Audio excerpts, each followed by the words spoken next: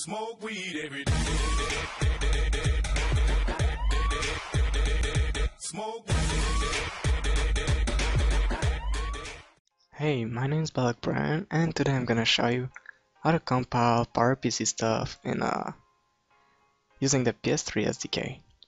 So first of all, open up your SDK folder, then go to OSWin32, thanks, then go in PPU, then in bin.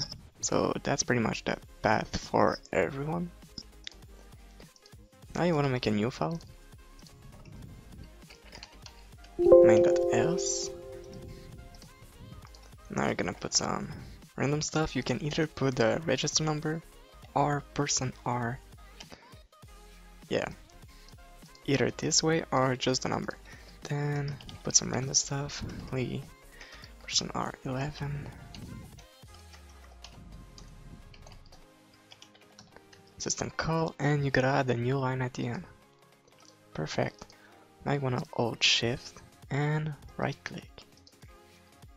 Now you wanna put PPU, AS, main.s, -o, main.bin, and you're gonna press enter. Now you'll have a binary file, but it's actually an ELF. So you wanna copy it to a binary format. PPU, object copy, main.bin, -o, well, capital O, and binary. Main.bin, and you have your PowerPC code for this source file. If we split it up, that's the first line, that's the second line, and that's the syscall, the last line.